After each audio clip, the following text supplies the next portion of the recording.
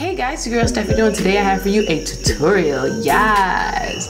I did this makeup look the other day and I decided why not film it for you guys, right? In the tutorial I tried a new foundation to me. This is the Milani Conceal and Perfect. Jury's still out on this, but so far it looks good. I will be doing a 12-hour wear test and review coming soon on this. And everything I used in this video will be listed down below in order used, and also maybe I'll just have it pop up on the screen also, be easier, right? Yeah, let's get this tutorial started, Kat. So I'm starting off with this Embryolisse primer. It's a moisturizer and primer. I love this stuff. A lot of celebrity makeup artists use it. I'm also going to use the Becca Evermatte in just my T-zone area just to keep that all together. I'm using the MAC Prep and Prime 24-hour Extend Eye Base on my eye area and my eyebrow area. It just helps the brow powder go on easier. Now let's zoom you guys in and brush these brows out. Now I'm going to use a MAC 208 angle brush to fill in my brows with the Anastasia Beverly Hills Brow Powder Duo. I'm using the color Chocolate and the darker of the two. I like to fill in the tail and then outline the bottom and then fill it in with the lighter of the two colors in the duo.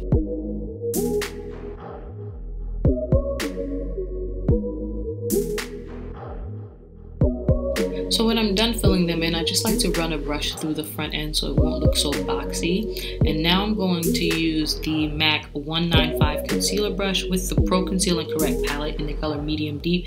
I believe I'm using the color NW40 to clean up my brows, and I'm also going to use that all over my eyelid to conceal and to prep my eyes for eyeshadow.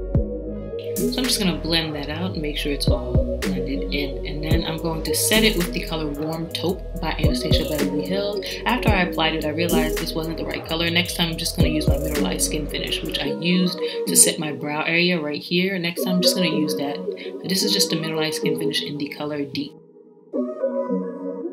So now it's time for eyeshadow. Using a Sigma E40 brush, I'm using the Anastasia Beverly Hills color in the color Fawn, just as my transition, so all through the crease in small circular motions and in windshield wiper motion, just to distribute that all the way.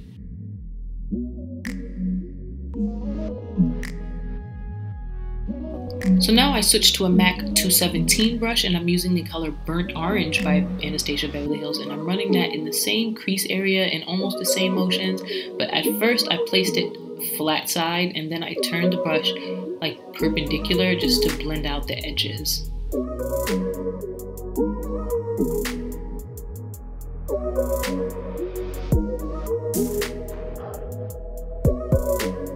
With the same 217 brush, I'm going to deepen in the crease with the color Sienna. And I'm just going to do the same thing, just pack it in and blend it out in small circular motions.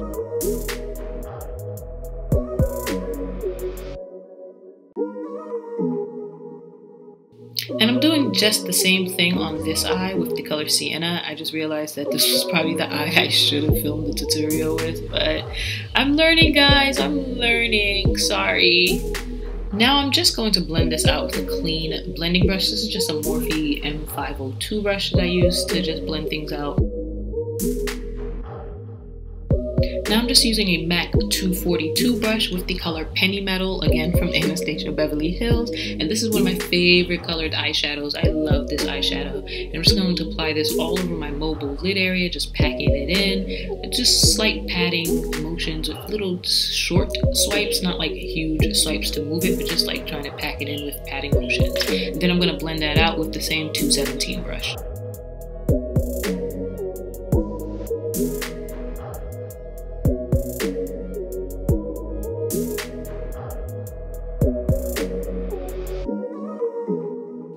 So now with a MAC 221 brush, I'm just going to place some of this color. This is the color Beauty Mark by Anastasia Beverly Hills. Right now I'm just placing it and then I'm going to blend it out later.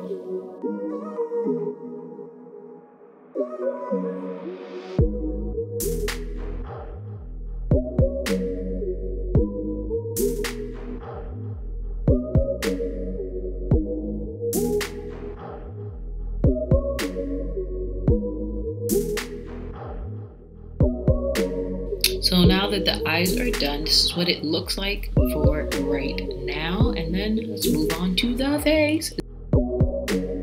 time for foundation. Now I'm using the Milani 2-in-1. I'm also using a Real Techniques foundation brush, and I just pump some into a palette and then I brush it on, and then I'll blend it out with the Real Techniques blending sponge. This technique has been working great for me. It's not dirtying my hands, and I get a good even distribution with this foundation brush. I also like this brush because I get to clean up the top of my brow.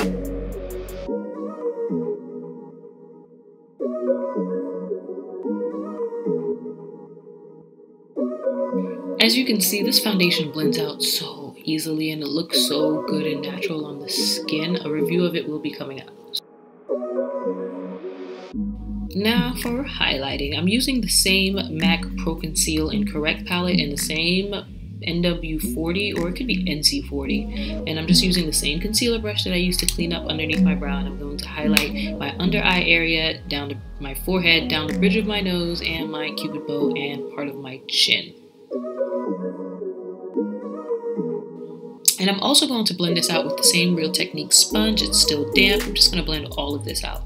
Also, I'm just going to set the entire areas that I did highlight with the Laura Mercier translucent powder. See, like the thing with the under eye area, you have to get it into like a weird angle, blend it out, and then hurry up and set it with powder. Now, I do not bake. I just like to set because I find baking, it's just a little too drying on my skin. And I have oily skin, so I don't even understand. But it's just too drying on my skin, so I don't bake. And then I'm going to set the entire face. This is a Tarte Kabuki brush, and I'm setting my entire face with the MAC Mineralized Skin Finish in dark. And I just tap or pat this into my skin. Now that everything is set, we're just going to run back and finish the eye real quick. This is a Morphe B83 brush, and I like to use this just to pass a little bit of the Sienna underneath my brow, underneath my eye area, and then blend it out with a clean Morphe brush. Now this may be extra, but I like to map out my eyeliner with the Tattoo Liner by Kat Von D, but it's just not black enough, so then I go in with a Wet n Wild liner to finish out my wing. The Wet n Wild liner is so black, like it's like really, really black and matte, and I love this liner.